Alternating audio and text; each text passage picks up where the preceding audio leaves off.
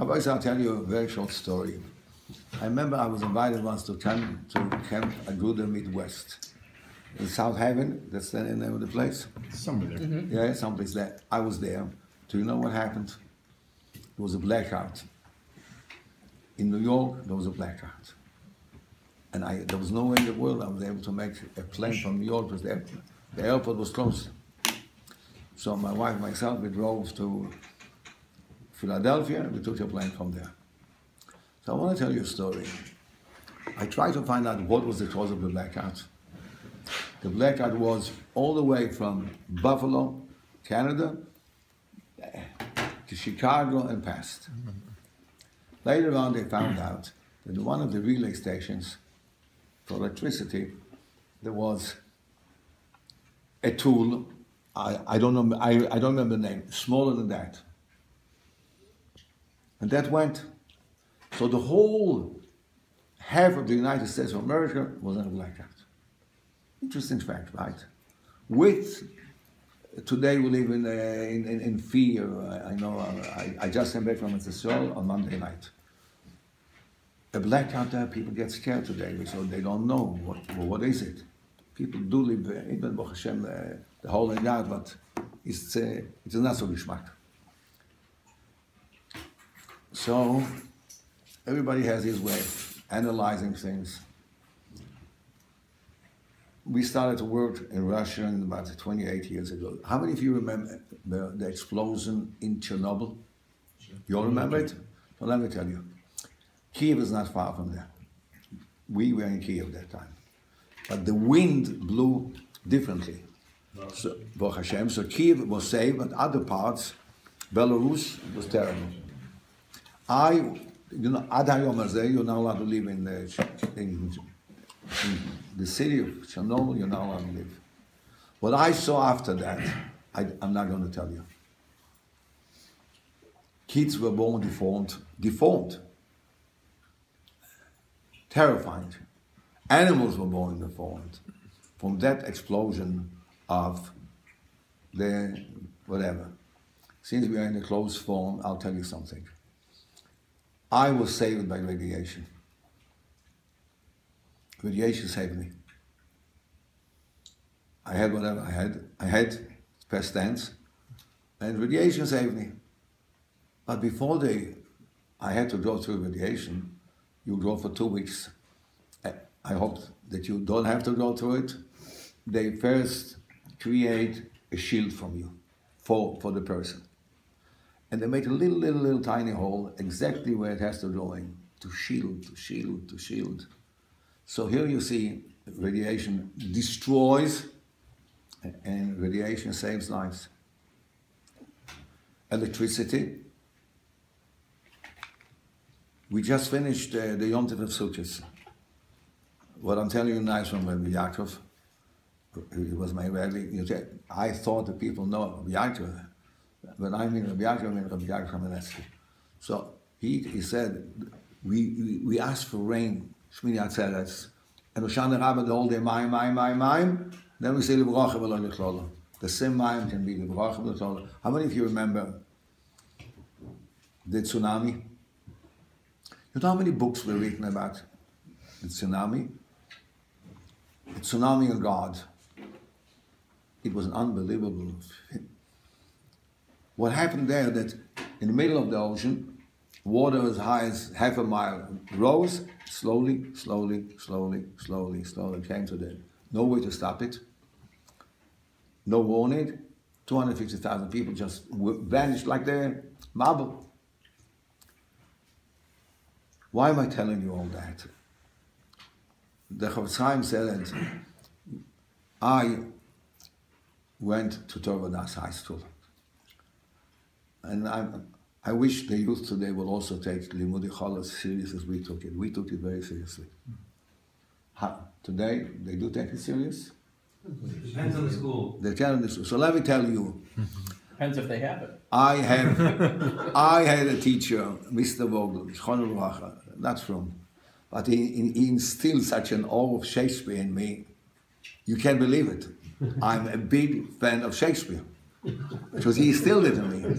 And I'm not sorry about it. throughout my traveling, it doesn't help me. I once had to speak to a Reformed Kehillah, not in the temple, but in the social. And the minute I mentioned Shakespeare, they looked at me like I made it like Pasha. I told him, no, in the Macbeth, all shells started to move closer. But that's what happens. Listen, Amoisai, let me tell you. The Heilige Chavetz Chaim says there's two types of maps. There's a map that you buy in the store. I love to read maps. And so you see Paris. It's a big dot, any city which is more than 1 million people is that. Radin, I don't know if it even exists on the map. Belz, whatever. Slabodka is only a suburb of a big city. I was there because my Rebbe learned there. Were you there? In Trovne. So, but the Rebbe Shalom has different maps. Paris, okay, unfortunately, Paris became very famous because of the Yidden that were killed there, but Paris, no, they never had a yeshiva in Paris. But the Jews from North Africa moved there, so they made some yeshivas. Electricity, a little things.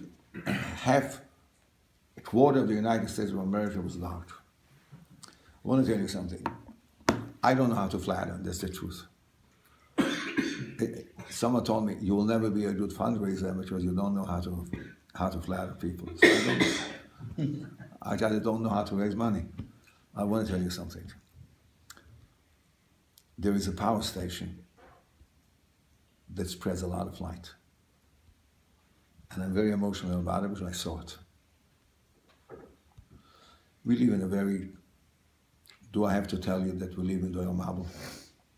I really, when I think that my grandchildren who live in New York, and I'm embarrassed to even talk about it, but since it's a closed, David rebelled from that, you know him? Mm-hmm. Big man. He says he pities our children of what they'll have to confront. But we still shake sometimes from hearing, by them it will be a normal part of life. A normal part of life. In a certain day school, from day school, 2 people showed up, two men, and wanted to register a boy. They are the parents of the boy. A true fact that happened a month ago. And if the school didn't know, maybe it's a setup. Because if you don't accept him, you lose all the federal funding. That's what we have to confront today, unfortunately. Was this an Orthodox. Orthodox. I don't want to go into that whole parsha. It's a very sad parsha, unfortunately. And unfortunately, we don't even know how to deal with it. But the HaKadosh Baruch Hu sometimes knows that we have to confront difficult things. So he sends rays in the middle of the darkness of the storm. He sends rays. Don't lose.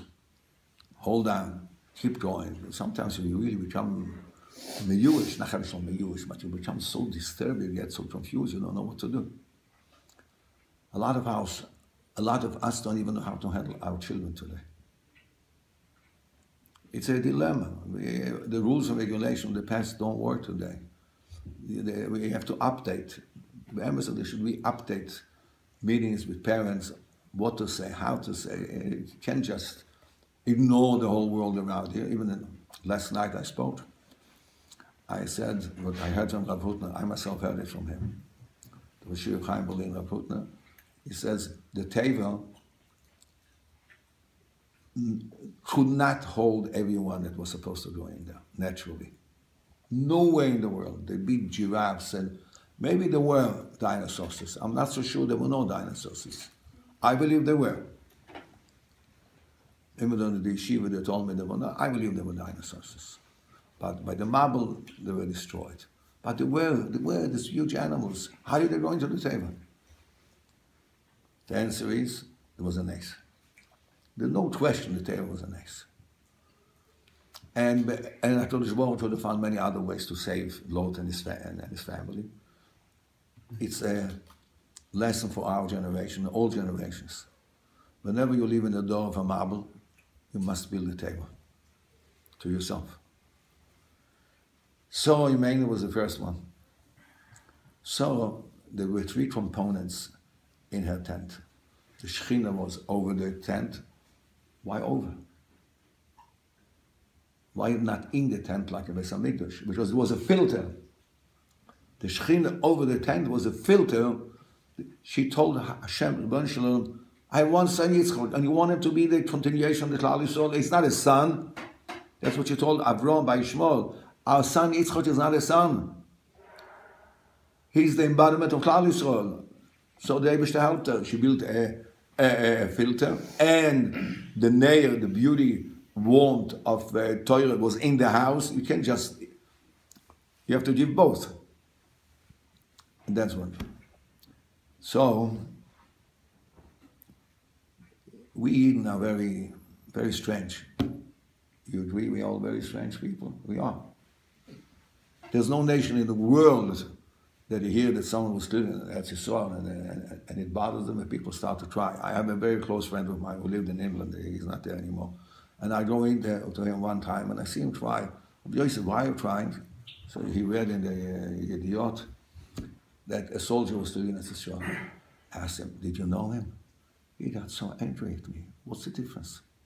I tell you a Yid was killed and I cry and you ask me if I know him, what's the difference? Everybody in this room was bothered 2 days ago what happened in Yerushalayim. Everybody, terribly, saw the picture with the knife. Why? The Muslims in Turkey, they killed each other. 80 people exploded. It's garnished. But we do something. I don't want to talk about it. I'm sick.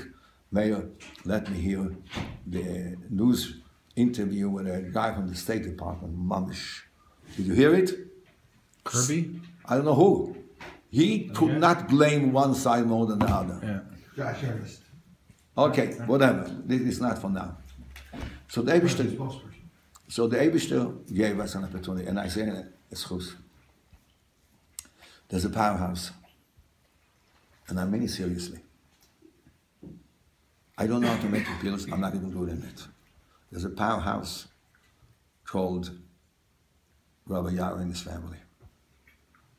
I don't know how much Kedusha and how many rays of Kedusha to the whole world comes out of that house.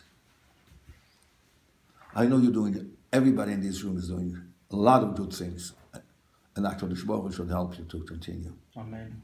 I want to tell you, before a happy, sad story. I'm sure you have it in Chicago also, the Tomchei Shabbos, the St. Patrick's and that.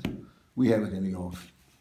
But many years ago, I lived in Williamsburg, and I'm not ashamed to admit that I had no money.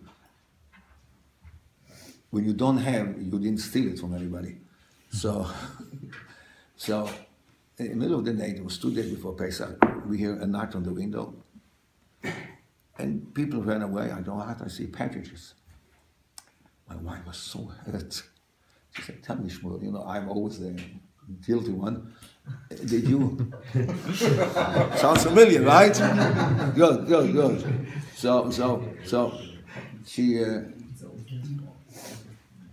So she says, did you tell anybody we don't have? No. I myself also embarrassed. People think I don't have food for Pesach. Now I come to the sad story. But 15 minutes later, I get a phone call from a Balabatish Yid, Choshev Yid, Bal's doctor. Did you get a package for Pesach? I thought he wants to tell me that he arranged it. I said, I need it. If anybody will ever know my situation, my business is finished. I do not have food for Pesach. So I had to choose someone which I know would forgive me. And I gave him name. And he came at night and he took the food. Story that happened in my house. Baruch Hashem, The wheels turned, and he came to me once at Pesach and put down at the table $50,000 cash. I'm able to do it now. Distribute.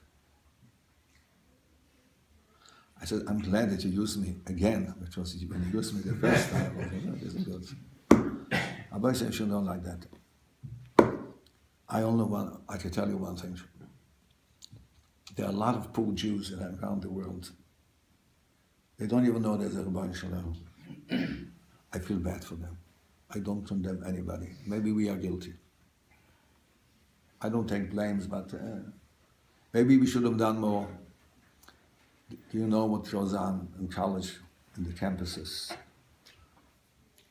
And but there's a letter from a Moshe who writes a letter to a girl when he was old. I had a schus to have a lot of shaykhs with him. He writes like that. Dear girl, dear name, I don't have koyach to write letters now. But the bells of tshuva that ring from your letters don't let me rest. You say you live 3 years in a campus and who knows what type of life. Forget about it. The Eibishter will help you. Your tshuva will be niskabel. Kodesh Baruch Hu loves Bali tshuva. And I promise you that you'll marry a Ben Torah. If Moshe promised, I didn't follow it up, but the letter is published. We don't know the bells of tshuva that ring from people who, I hate the terminology about tshuva. I mamish hate it. I hate it. I wish I would be. I once went with someone to a certain school which accepted a certain family. Ken, about tshuva, he's not Hamish. Did you ever hear the word Hamish? I asked him, when does someone become Hamish? When he talks in the middle of the davening? Yeah, whatever.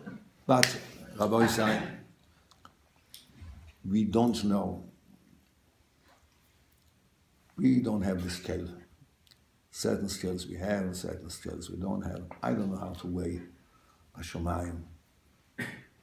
Bringing one, I worked very hard in Russia, and I'm not coming for that, but I tell you one thing. The first thing we worked on is they should make a bris milah. Here too with the Russians. So I want you to know there was a 14-year-old that the Moyle came to make the bris milah, and the doctor says he cannot get the injection because whatever his allergies. So the boy says, you're going to make a bris milah to me without an injection. And the boy was afraid to do it, so he moved. The kitzur is, he made a bris milah without an injection, 14 years old. I tell you, but big tzaddikim told me, who knows what the zeiros rose b'shamayim when it's battled from that bris milah. I don't know how many zeiros rose on this battle from a Shabbaton by Rabbi Ari. There's so many people who become closer to the Rebbeinu Shalom. I don't ask this question. Who became a Shem Shabbos? I don't ask that. So Rabbi Yaakov Kamenetsky told me, if you get someone not to marry a goyer, you have another generation to work on that young man. Because if he would marry a goyer, he's finished. So this is, I only told you, I touched the surface. The rest, we need a lot of hours and a lot of time, which you don't have, I do have, to really listen to. But individual stories are not important. It's the essence. It's the essence. I said it last night, there's a revolution today. You have a whole, unfortunately, intermarriage, very sad, very, very sad what goes on with intermarriage.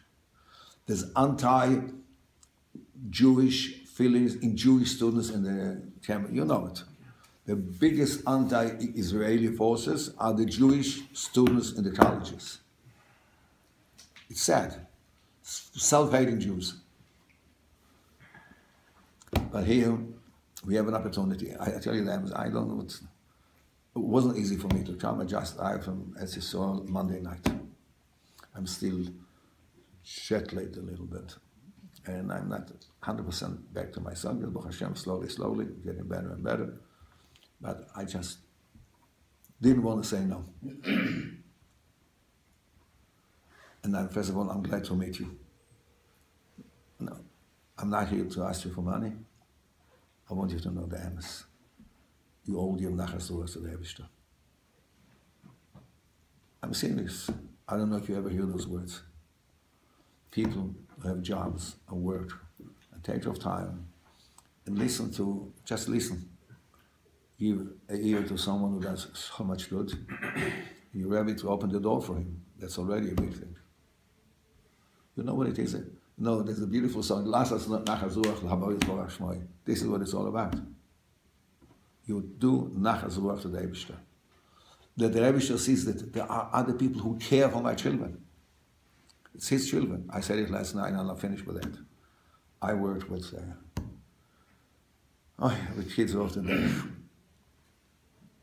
Are you aware there's a problem today with kids of the day? Are you aware of it? Unfortunately. You don't know the agony. I met in a very, very frum community. We should cover that community. I'm not going to tell you name. Very, extremely frum community. And I met with parents who be mechazed them, parents whose kids went off the derech, and I had to meet with 50 parents. 50 parents, children of rabbis, from their dad. And here you have the opposite. You have someone who's trying to bring children back. I cannot pay you back. I don't even know how to pay you, and Rabbi Yair cannot pay you back also. But HaKadosh Baruch Hu pays his debts, I can tell you that. Companies, do all companies pay their debts? Sometimes. You hope, yeah. Do you ever hear of a bankruptcy? Mm-hmm. You hear about it sometimes? Yeah. Mm-hmm. HaKadosh Baruch Hu never declares bankruptcy. He pays all his debts, and he pays it with interest. He is allowed to pay interest. HaKadosh Baruch Hu should give you bracha and hatzlacha and siyata d'shmaya. The biggest bracha should be healthy, nachas from your own children, and we should always meet in very, very good occasions. Amen. It was a pleasure to meet you.